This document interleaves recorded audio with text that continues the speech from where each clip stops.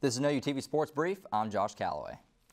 Arguably the best rivalry in all of college football is going down this weekend in Dallas. OU is coming off a big 52-46 win over TCU, while Texas is desperately hoping to bounce back after getting torched by OSU. This showdown will go a long way toward determining who ends up taking the Big 12 title this year. Former Sooner Heisman winner Sam Bradford is rolling with his new team, the Minnesota Vikings. The Vikes won again last night to prove to 4-0 on the year as their defense continues to dominate. They held Odell Beckham Jr. to a career-low 23 yards receiving and got the W 24-10.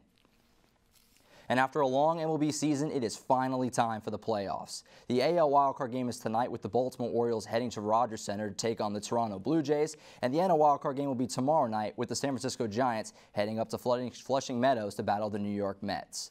This was an OUTV Sports Brief. I'm Josh Callaway. Be sure to watch OU Nightly weekdays at 4:30 right here on OUTV. Good night.